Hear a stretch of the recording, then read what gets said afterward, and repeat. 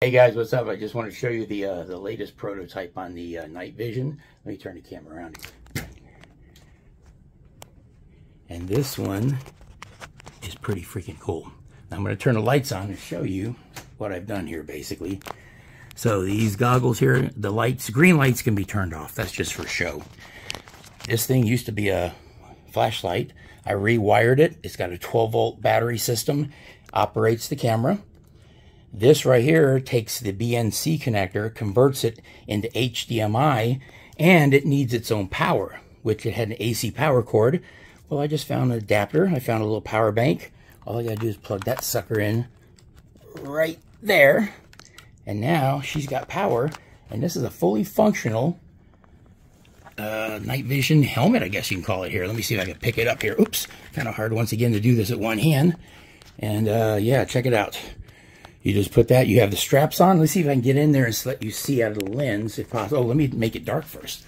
Here, you guys see what it looks like. So let's go into this nice dark closet. Check this out. Nice dark closet. I'm going to go in here. Let's look at it. Let's see if I can get in one of the lenses for y'all to look at there. Oops. Oh, I can't get into it. There we go.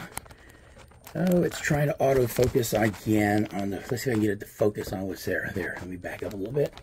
This is the hardest part, trying to get you to see through the viewfinder, but you get the point. You can see it's all nice, and you can actually see out of the goggles. So the night vision does work on it, all self-contained. And yep, that's the third prototype. Now I made this one look very sci-fi, so it actually looks like it could be in some kind of a sci-fi movie, basically. But I'll give it a test at night and see how it works. The camera, I can also turn this and adjust it if I want a little higher, maybe. That can be moved around if necessary. So yep, there you go. Latest prototype. Pretty cool looking. Sorry the video's a little it's hard to do this by yourself and demo, but you get an idea what it looks like. So yep, there it is. Third and final prototype. I just got to wire everything up. I'm going to get a black cord so it looks a little nicer.